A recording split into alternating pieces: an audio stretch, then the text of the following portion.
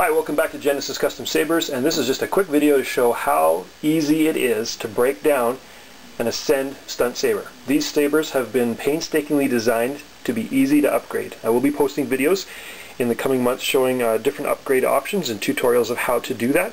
But let's get started. All you're going to really need is a leather glove, 2 Allen keys, a 1/16 inch and a 5/64 inch Allen key, and apparently nose pliers. And that's it. Here's how it works. This is of course a functional Ascend stunt saber. That's my ice blue color and my light side powder coating scheme.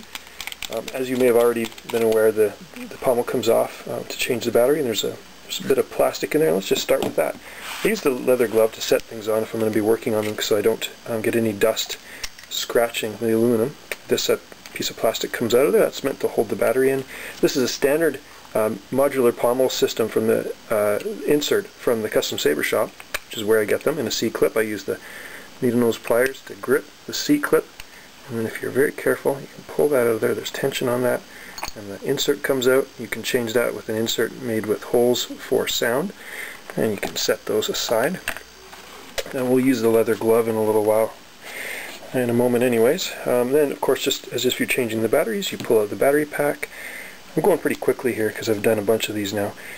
Separate the battery pack from the plastic sleeve, and off comes the Velcro. If you wish, you'll keep it on for this purposes.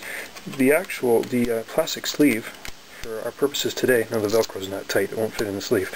There we go, tighten it up. Fit the Velcro in the sleeve. We'll pull the whole sleeve out. You'll notice there's another piece of that plastic housing meant to pinch, holds the battery pack in there. Pinch is probably a bad word. They act as springs to keep it from moving too much when you're doing your dueling. So we want to pull it out and get access to all that wire.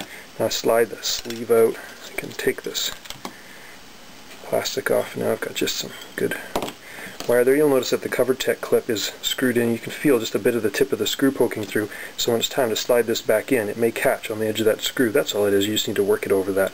Worst case scenario, you can pull that screw out. It's threaded 832 for the CoverTech. So now you've got it to this point. Now this is where the fun starts. This collar piece comes off to get access to the switch and all kinds of other goodies. So what we're going to do first is I'm going to use a leather glove. And I'm going to put my thumb in the leather glove here. I'm not even going to put the glove on, just to give me a grip on this rubber O-ring so I can slide it. The rubber, or the leather, should be enough to give you enough grip on the O-ring. It's a pretty tight fit. Now watch, I'll have to put on the glove. It's not working for me. The rubber usually is all, or the leather is usually all it needs. There you go. Now I've pulled off the O-ring, pop it out, and you can just sit there in the neck. This is still held securely on there.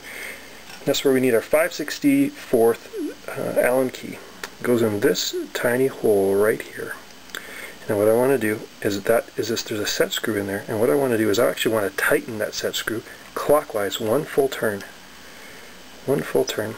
And now it releases the tension that it was providing on this collar, and the collar slides off. Now I can slide the collar right over that O-ring if I'm careful. Now watch, the O-ring's going to give me trouble today. It wants to be big and in the way. But I'm going to slide this over the O-ring, and carefully, without scratching the saber. I'm going to slide this right off. Oh, it's going to catch on the CoverTech. Okay, we're not going to slide that off today. I'm going to leave that there. This switch is actually, it's a slide switch. It's actually floating in there. So if you grip that with your fingers, you can now gently pull and just gently work the wires out, and you can see the wires. The white wires of the switch are connected to the white wires that go all the way out here.